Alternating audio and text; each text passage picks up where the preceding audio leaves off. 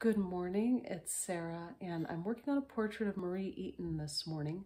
She is one of the three of us who are working on this project together, me, Richard, and Marie. And so to start off the project, we had a Zoom meeting. I grabbed some screenshots to include the one that you see on my screen now. And I'm working on a pencil portrait, Prismacolor pencil. Marie and Richard and I agreed that I'd do something fairly quick to just illustrate what we're doing. And final portraits will be in paint, but it's really pleasurable for me to start with a sketch and maybe even a finished drawing, because it helps me to know someone's face and it helps me to kind of process their story and their features together. I've known Marie for a while, and it's been a pleasure getting to know her and working with her, so hopefully I do her justice in a quick portrait. Let's take a look. So I started out by doing a line drawing very lightly in a very light pencil, and I'm just slowly and lightly building up the Prismacolor warm gray pencil on this Artigan paper. And I chose a pink paper.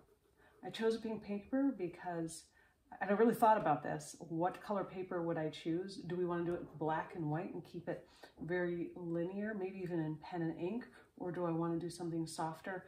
And this photo on Zoom really lent itself to something a bit softer than than pen and ink. And it also, the pink, Marie just seems so warm. She's got such a warm heart and personality, and also the colors that are in the room with her there seem very, very warm. So I thought I'd go with a warm gray and white and pink, and we'll just see where it leads. Drawing is a lot about seeing. Painting is a lot about seeing. Making art is all about seeing, and it's kind of like taking the time to listen to somebody visually. So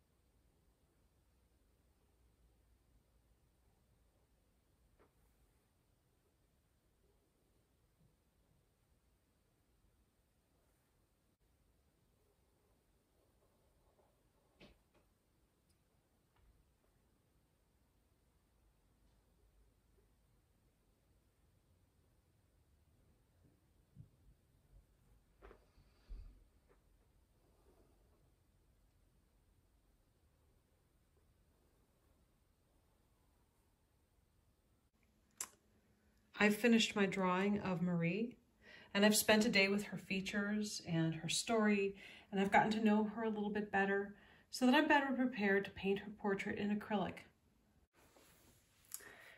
Now that I've had time to do a drawing of Marie, to study her features and to think about her story and who she is, I'm going to begin to paint her. So here I've done an underpainting in a yellow ochre, and I'm doing the sketch on the canvas with some very watery burnt sienna. I'm also filling in some values now to make sure that I'm heading in the right direction. What are my darkest darks and what are my lightest lights? And what is it I want to emphasize?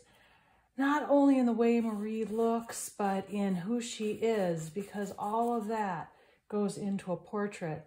Sometimes I choose to put it in, and sometimes it comes in all by itself.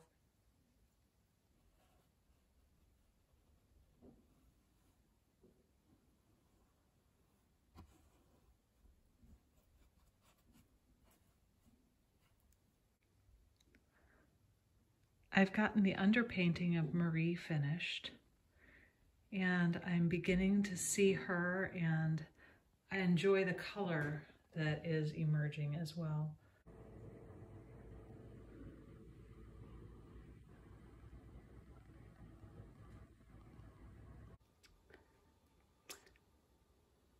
Well, we're in the home stretch.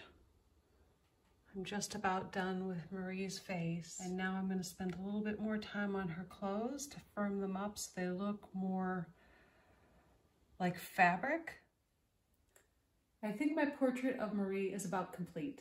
I'll check in with her to see what she thinks as well, because I want her to be happy with it too. I loved this time painting her and reflecting on the things that I've learned about her over time.